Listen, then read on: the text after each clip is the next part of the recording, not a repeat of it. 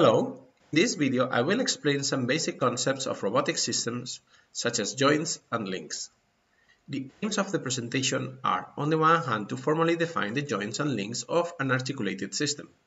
In addition to this, I will explain the concepts associated with such systems such as the degree of freedom and the degree of mobility. Later, I will explain the most common joint types in robotic systems and analyze the main characteristics, in particular the ones related with prismatic and revolute joints. A link is generally a movable rigid element within an articulated structure or robot. We can associate a reference frame to a link so that each element of the link can be expressed relative to its reference frame. On the other hand, a joint is the element that connects two links. Joints can be actuated, but they can also be free movement, or their movement can be induced by the movement of other joints. In addition to this, joints constrain the movement of links in one or more directions.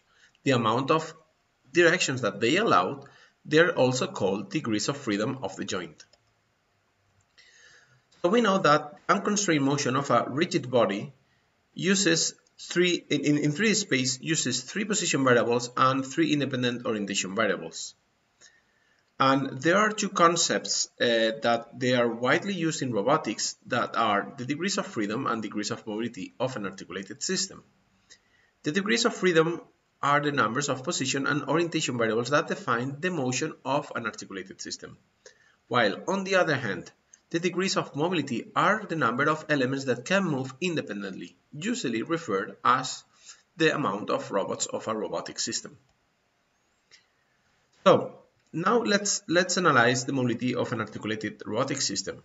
This will depend on the number of links, L, including the fixed link, as well as the number of joints, J, and the degrees of freedom for each joint, denoted here as Fi.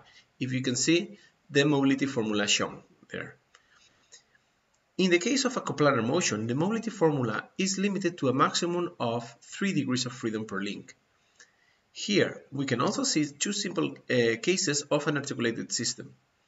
In the first case, the total number of links, including the fixed one, is 8, as indicated with the numbers in the figure. On the other hand, the total number of joints is 7, each with a single degree of freedom. Therefore, the mobility of this robot arm is 7, if we use the mobility formula. On the other hand, in the 4-bar mechanism below, the number of links is 4, as well as the number of joints, and each of them has only 1 degree of freedom, so the mobility for this articulated system is 1. So this leads to me to introduce what are the most common joint types that we can find in robotic systems. And as you can see, we have the ball joint or the spherical joint that allows 3 degrees of freedom, all of them defining the relative orientation between 2 links. Also, we have a planar joint that allows 2 degrees of freedom, both related with the position variables that you can see that it's moving on a plane. Then we have the cylindrical joint that also has 2 degrees of freedom, but in this case, one allows the changes in the position of a given axis and the other one, the orientation on that axis. On the other hand, we have joints that only have 1 single degree of freedom. This is the case of prismatic and revolute joints. In fact, these are the most common types of joints that we will see in many of robotic systems. I also would like to mention that the cardan joint allows 1 degree of freedom. This is a special type of joint that is used in universal joints. By using 2 of them, we have that the universal joint has 2 degrees of freedom that allow us to transfer the motion from one axis to another axis in a different direction. So as I mentioned before, the prismatic and revolute joints are the ones that are widely used, or the most widely used joints in robotics. In this table, I show the most relevant characteristics of each of them.